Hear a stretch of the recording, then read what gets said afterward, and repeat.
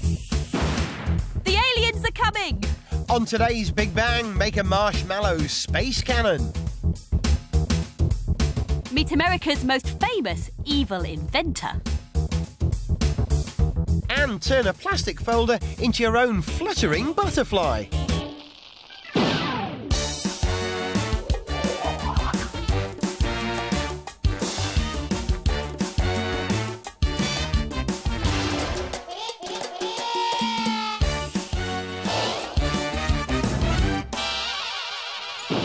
Hello and welcome to the Big Bang. And it's my turn to set the puzzle, so... Violet, that appears to be a plastic bag full of water and with a bunch of pencils stuck in it. Not what I would normally call a puzzle. Yeah, but I made it without spilling a drop, and the puzzle is to make another one exactly the same. Well, I could glue some pencils. There's no glue involved, but it can be done. Have a think about it and I'll tell you the solution at the end of the show. Alien alert! Alien alert! Alien alert! Alien alert! Alien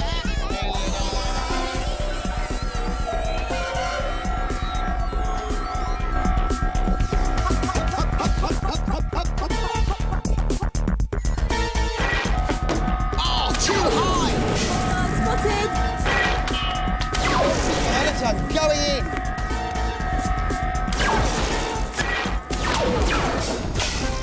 Alien invasion defeated, Lieutenant Berlin. Well done, Lieutenant Jones. It's all down to our trusty space cannons.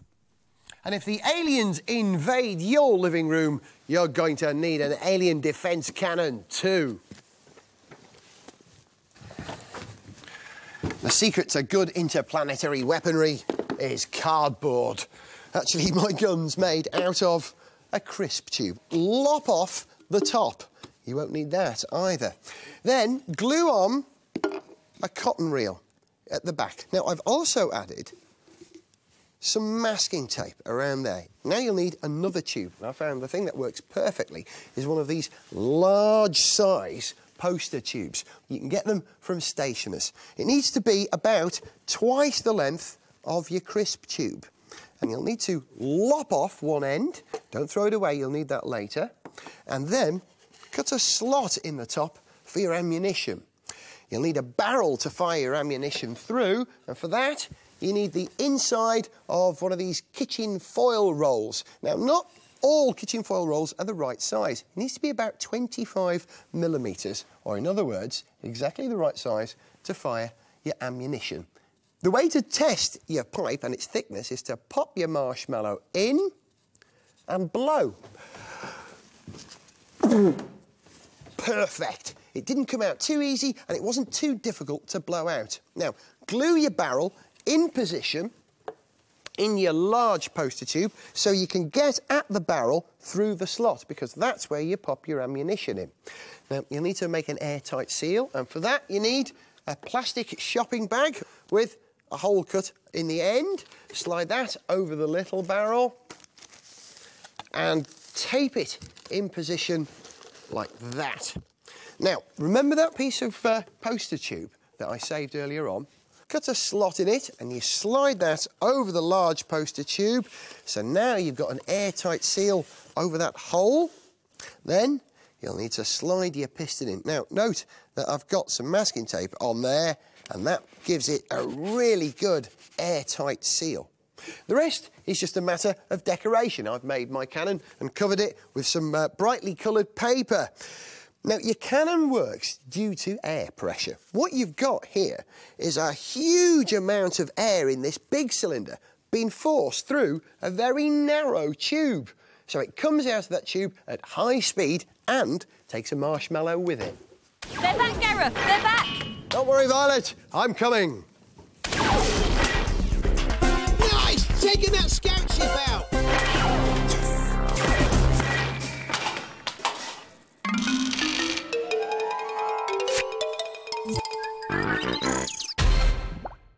Bladder-wrack, Ernest? No, bladder-wrack isn't stomachache, Ernest. It's a type of seaweed. Here are two more things about seaweed. Can you tell which one is the Big Fib? Fact or fib? Ice cream contains seaweed. It helps to make it thicker. Don't worry, you can't taste it. Tuck in, Cynthia. Fact or fib? In Scotland, farmers feed seaweed to their sheep to turn the wool green. Saves having to dye the wool later. Ooh.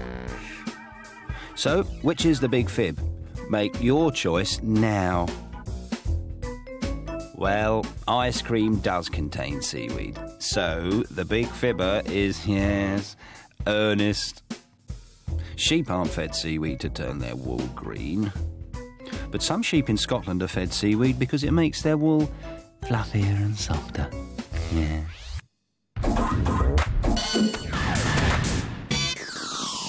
Violet, violet, violet, violet, violet, yay! Ladies and gentlemen, for this trick I shall need a volunteer from the audience. Can I do it? Yes, you, Gareth. I mean, sir. Now, I want you to take a coin from this bag. Right. Any coin. Yeah, got a coin. And make a mark on it, your own unique mark, which I could not possibly recognise. OK, hang on a second. Hang on. Right, done it. Right, beside you, there is a plate. Yeah. Hide the coin amongst its brothers and sisters upon that plate. OK. And I mixed them up so there's no cheating. Right, yep. Right. There are mysterious forces at work. If I run my hand over the plate, I will pick up your personal aura and find your coin. My personal aura. It's that one. Hey! Hey, wow, well done. Great trick. What's the secret then? Ah! Violet, oh no, come on, tell us, please. There is a mysterious force at work here, but don't tell Gareth. That force is magnetism. You see, newer 1p coins are made of steel, so they're magnetic. But older 1p coins are made of copper, so they're not magnetic. I got a magnet and glued it to a piece of paper, then wrapped that piece of paper around my ring. So I got Gareth to pick one of the newer 1p coins and hide it amongst the older 1p coins. And when I passed my hand over, it jumped up. If you like that trick, there are plenty more on the Big Bang website. But remember, don't tell Gareth. I heard that.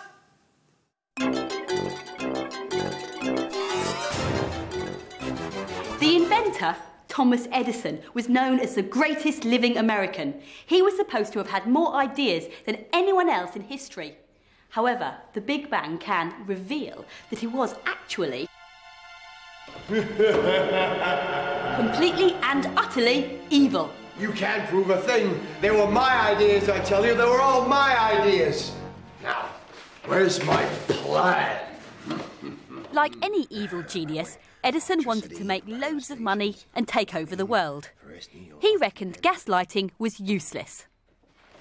You know, gaslighting is useless. And that there was a fortune to be made from electric lighting. Good idea. There is a fortune to be made from electrical lighting. So, he phoned the mayor of New York City. Hello, Mr. Mayor. Tom Edison here. Listen, I want to put electrical lighting all over New York. What do you mean electrical lighting doesn't work? Does too? Look, I'll prove it to you, okay? Edison owned a workshop where he employed teams of scientists. These people invented something new every 2 weeks, if they wanted to keep their jobs. As for Edison, well, he took all the credit. His people came up with really useful stuff, like typewriters and telephones. Get on with your work! As well as not so useful stuff, like the electric pen. Now, a light bulb had already been invented by a British scientist called Joseph Swan. But it wasn't much use. The problem was the filament, the bit that glowed in the middle. Swan's was made of carbon, so it only lasted a couple of hours. Edison needed something that lasted much longer. Edison and his team tested every material they could think of. And I mean everything. Okay, teapots. Dang! Sandwiches! Darn it! Tiddles! Oh, Tiddles! What have I done? Oh, poor puss. They tried over 6,000 materials from all over the world, but nothing worked until... Shut up and get on with your work. Wait, what's that you say? You found something that will glow for 2 whole days? I'm there already.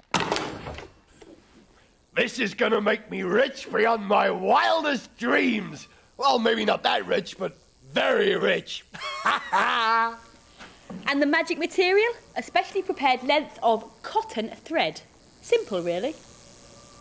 Now all he had to do was convince the mayor to approve his master plan. Hey, slow down, Edison. I can't see a damn thing. What? So, Mr. Mayor, would you like electric light for New York City?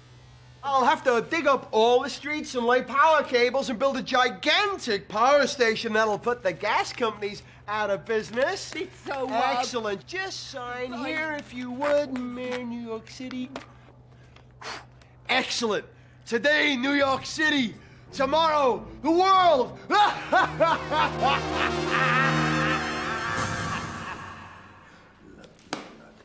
Edison did make his fortune, but remember that British scientist, Joseph Swan? Yeah? Well, he sued Edison for stealing his idea and won. What? It's a lie, I tell you. No bird-brained English guy's gonna get the better of me. They were all my ideas. My ideas. And I invented milk and broccoli.